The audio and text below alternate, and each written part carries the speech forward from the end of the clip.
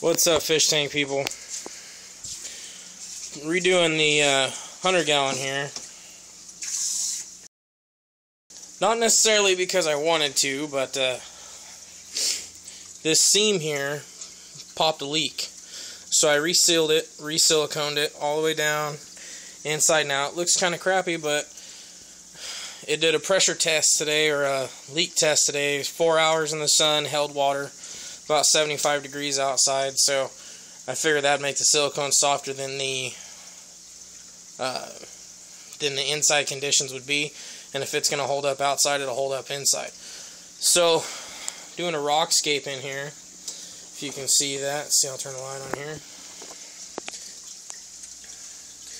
This is a Mexican bowl, I believe they call it. Dead rock. And doing a sand bed for the cichlids. Right now, all the fish are, unfortunately, in this little 20-gallon. Just because it's the biggest tank I had on hand that I could put them all in. And seem to be doing okay. All the fish still have their color, as you can see. I hate to keep them in such a small tank, but for the time being, it's better than a 5-gallon bucket.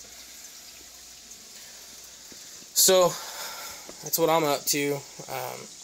For those of you on Aquatic Universe and Fish Tank TV, I have not been on because I've been dealing with this. And I've been working some pretty crazy hours. So, there you go. That's what's going on. I'll give you an update hopefully tonight when it's all up and running with the fish in it. Keep it fishy, folks.